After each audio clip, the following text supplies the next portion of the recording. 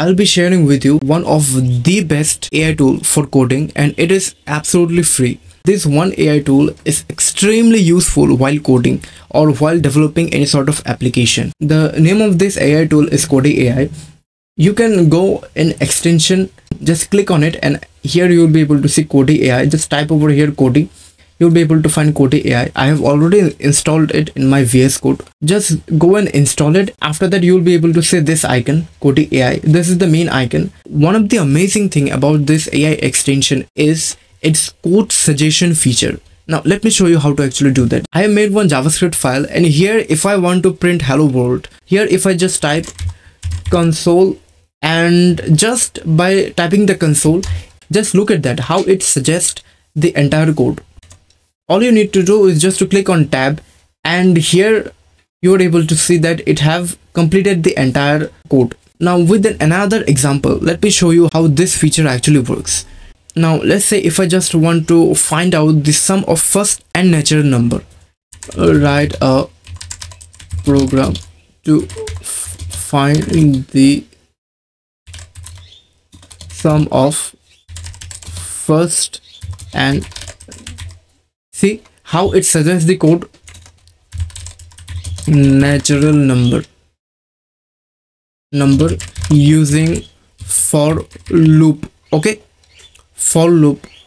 So let me show you how its entire suggestion work. See how it suggested the entire code. All you need to do is just to click on tab, and it have provided the entire output. It sometimes used to make an error. Yes, so as you can see, the sum is 15. It have provided the entire thing. If you are building something new application, make sure you use this auto generation feature. I hope you are able to understand what I actually meant. Now let's talk about the next most amazing feature about Cody AI.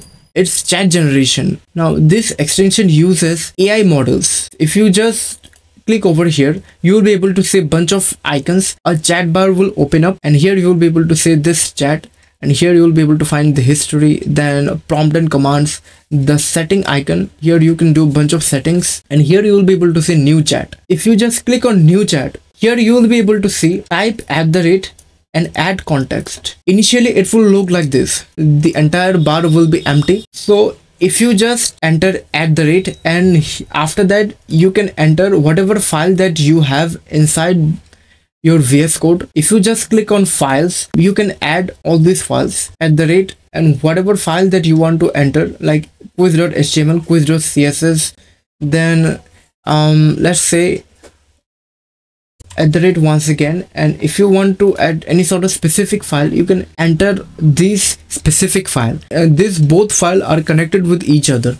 So at this point, if you get stuck at some point, or if you're facing any sort of problem at one point, it will analyze both of these files and it will understand the query that you are making, and with respect to that it will provide the output. I hope you are able to understand how it actually works.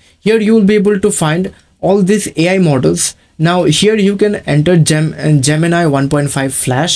As you can see over here, whatever enlightened AI models you can see, those are actually free. And the other things that you can see, Claude 3 Opus and GPT-4o, these two are paid. You can use these AI models in order to generate your code. Now that will be depending on your preference. So I basically use Claude 3.5 Sonnet because it works really great for me. However, you can also use Gemini 1.5 Pro. You can use this AI model also, or you can also use Claude 3 Haiku, but I really recommend to use Claude 3.5 Sonnet. Now it's one of the most amazing thing is that you can use LLM models. So all you need to do is just to install LLM. Now those are basically language models, or in other word we can say large language models. You can use bunch of LLM models. Here if you just click on models, you will be able to see bunch of LLM models. Here you will be able to find 3.1, which is the latest LLM model, 8 billion parameter, 70 billion parameter, or 405 billion parameter size. How to install LLM models and run it locally, I have already made one video, the link in the description. You can definitely go and check out. Whichever you want to install, you can just go and install it, and after installing it, you can use LLM models over here.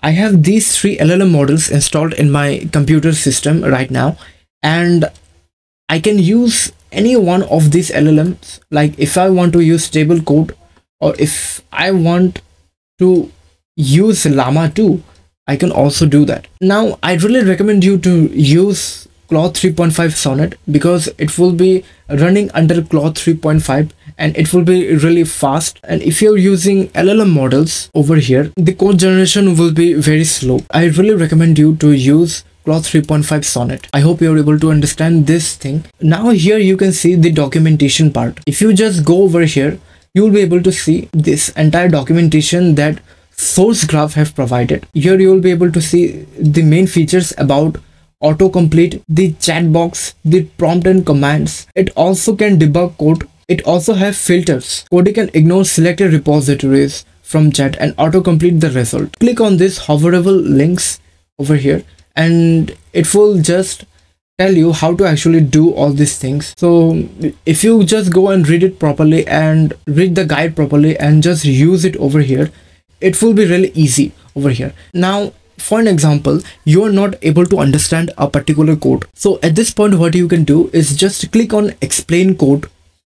It will analyze both of these files or whatever file that you will add over here. It will analyze all these files and after that it will explain the entire code over here, and that will make your understanding better. It will actually help you for building your logics. And here you will be able to see the history icon, whatever chattings that you have done. If you want to access all these chatting, you can definitely go and check out like last month what chat that you did, like you feel like you need these chattings in order to solve your current problems. So at this point you can definitely go inside of your history and just access the chattings. This is the third section, prompt and commands. I personally haven't used this feature. You can check it by yourself. These are really amazing feature, I'm telling you. Just go in their documentation site and just check out it by yourself how to actually do that. In this fourth icon, you will be able to find this setting icon. Here, whatever necessary settings that you want to do, if you want to do any sort of settings, just go and just do it. Here is the thing. So let's say you are working for logic building or practicing coding problems. So at this point, you can go and disable the autocomplete code generation. If you do that, then what will happen is that whatever thing that I have showed, like here, the autocomplete part, there will not be any sort of autocomplete. It will be just as it is. I hope you're able to understand when to use this autocomplete feature. So that is it. Thank you so much for watching this video. If you love this video, then make sure to like and subscribe and hit the bell icon for getting more and more important video updates. And I will see you next time.